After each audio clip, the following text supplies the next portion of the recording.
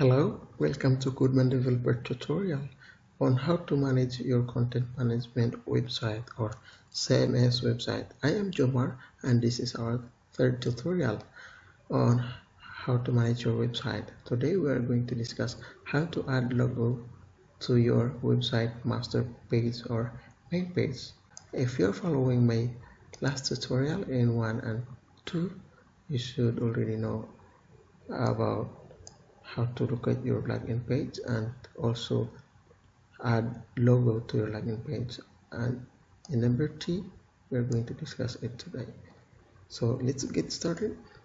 We already redirected to our login page in this login so that we can access to our administrator panel. Password.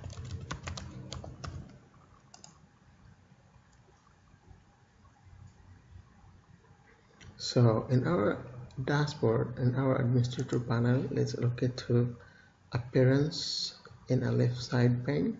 Hover your mouse, then choose theme option,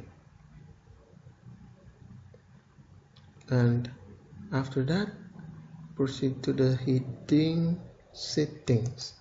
So here it is. You can see this is a site logo section. So there is a description here if you can follow. This is the logo settings, it says, and upload your logo image and resize it if needed. If you leave logo image field empty, site title from general settings will be used as logo. What it means to say is site title from general settings will be used as a logo text. Definitely, just because if you can see in our website right now, it is uses our website title as a logo, just because our logo is empty. So this is our logo section. This must be our URL of our logo. It must be displayed here if we have our logo added, but it is empty, and that's why the title of our website is uses to replace as our logo. So let's upload our logo. If you remember in our part 2 tutorial, we already uploaded our logo to add to our login page. If you can see it here in media library tab already have our logo. We upload to our website directory to add that logo to our login page. So the same media library we are going to access whenever we upload any media files to our website. We can simply access it to our media library. If we are going to upload our logo in the next time, it could only add another image, the same image. However, the file name should be index, which is if we already have that image in our media library, then we should have the same image but different file name, which is it could automatically index. So since we already have our logo, we could simply access it to our media library. So okay, here it is, our logo. We got image, so this is our default logo here, and this is the logo we uploaded to add to our login page. Let's show this logo. So here it is. This is a default dimension of our logo. Then we can simply change that or resize the logo to 150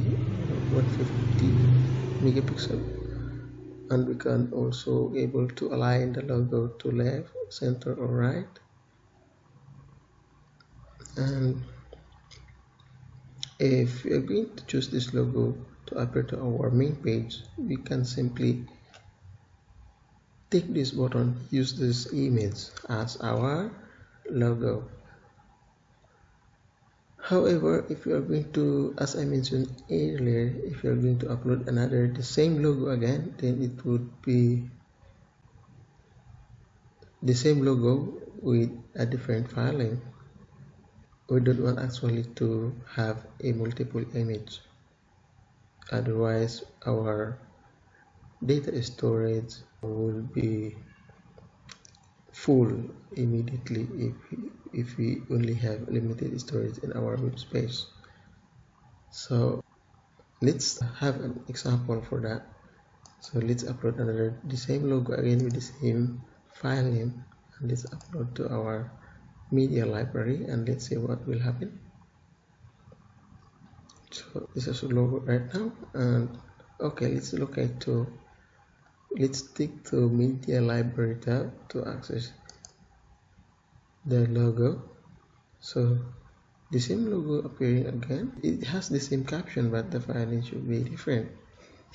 It is indexed. The logo should be, let's show this logo.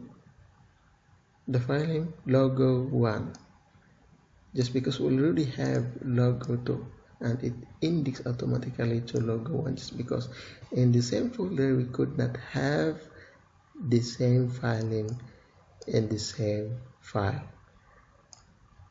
Okay, so it indexes to 1. It is added 1 digit after the file name automatically.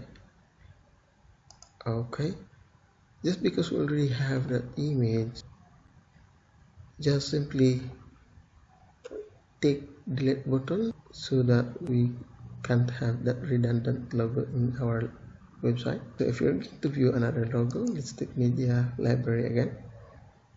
And here is our first uploaded logo, and let's choose what is this file. It has logo.png. That's why our next uploaded logo with the same file name, it added 1 digit to index the logo so that it could have a different file name. Let's delete this second logo just because it is redundant already. Continue.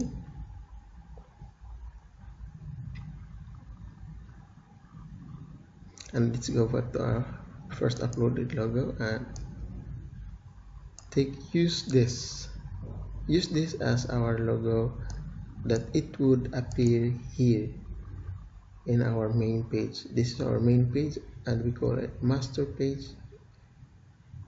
or it's simply master page just because the parents of our page, and that is it. So let's use this image as our logo that will appear to our master page or our main page, and let's save this logo. Okay, and let's log out so we can see our logo, or just simply refresh this. Okay, here it is. You can see our logo in our website master page. Okay, that is it for now, and subscribe to my channel so you can follow my next tutorial on how to customize your content management website.